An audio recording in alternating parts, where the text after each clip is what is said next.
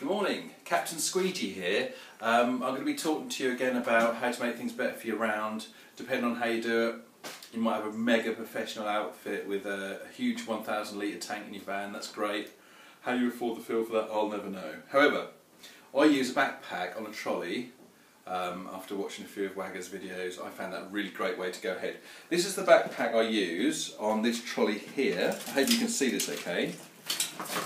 And that's worked well for about a year and a half. One of the problems I find, if we just come down and have a look, is these sack barrows are around £30, but the wheels wobble, and the solid nature of solid tyres really shakes the bones out of the electronics of these backpacks. And what I thought to do was, we'll leave this as how it is, but we'll actually buy another one of these and we'll improve it, because that's what engineers do. So, if we have a look over here, it's not completed 100% yet, but I'm in the process of doing this.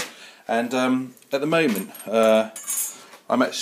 this is the next sack barrow, exactly what we just looked at, if you look, except I've angle grinded 2 slots above the original axle, and I've also cut the axle down. I'll just show you. These are the bits that I've taken off the end. Can you get that all right? So basically I've shortened the original axle. Now, what I'm then going to do, if I just take this out of the vise for a second, we've now got a drill and tap. I'll just put that in there. We're going to drill and tap this shaft, okay? Just get it in line and just show you what I've done.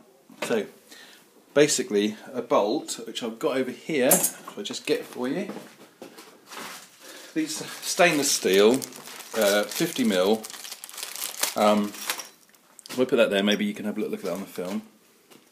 And these are going to go straight through the 2 shafts. So effectively we're piggybacking. We've got 2 shafts, okay, and we're going to bolt this solidly. It's got to be as strong as a weld, because once we get the backpack on, it's going to be really heavy.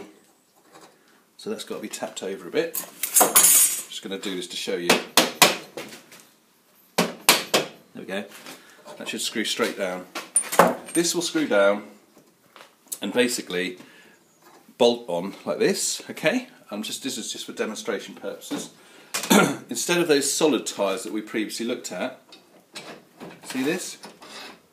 Now what we'll need to do is put a spacer on, which we're going to do like this, which will basically work out. Once I've got it bolted, that'll be work out in that position, alright? And we'll put a new split pin on, and we're going to have our pneumatic tyres on a £30 sack barrow. And this is one way round of converting a small sack barrow to have pneumatic tyres. Now you might think, why not just buy a pneumatic sack truck? Well, because it won't do this. Reduce the height with the backpack on so you can fit it into a small van. The sack barrow is going to be a lot higher than even that, and that means you have to have a big van, and you come into fuel economy again.